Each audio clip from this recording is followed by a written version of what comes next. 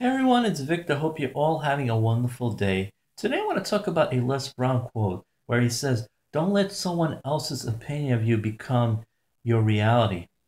Now, unfortunately, a lot of times people let the opinions of other people get to them and let them limit what they can achieve in life. So if their or their mother says, "You can never become a great scientist or a big movie star or a popular singer or an incredible financial success," they start thinking, it's impossible for me. I can never do it. Or it could be one of their close friends or people from organizations or churches or whatever group they belong to, because these people think it's impossible since these people are limited as to what their beliefs are. They try to put their limitations on other people. And unfortunately, by accepting those limitations, they wind up limiting themselves. So that's why you should never listen to other people who says you can't do it. The only person and the only thing that can limit you is your beliefs. But if you let other people's beliefs guide your future and they're very limited, then you're not going to go far in your life.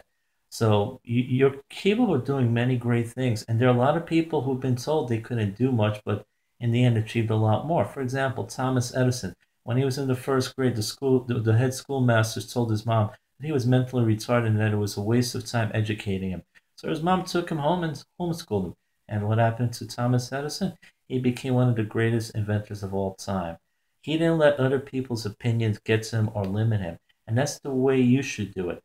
Don't let other people, limit you. Usually the people who try to put limits to you are usually people who've never succeeded, who've never gone far in their lives.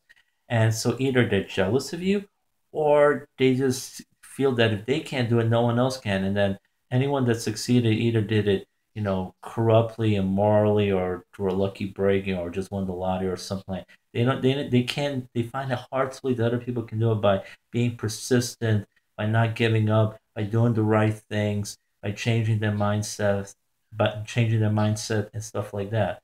So what you need to do is try not to let those people get to you. Focus on developing empowering beliefs. Ask yourself empowering questions, and surround yourself with people that are supportive of you, that will be uplifting with you, that will help you reach your goal. That's what I try to do. I try to surround myself not only with good teachers and good mentors, but also people that are supportive of me and of my goals. And I know that they will be there for me and will not limit me.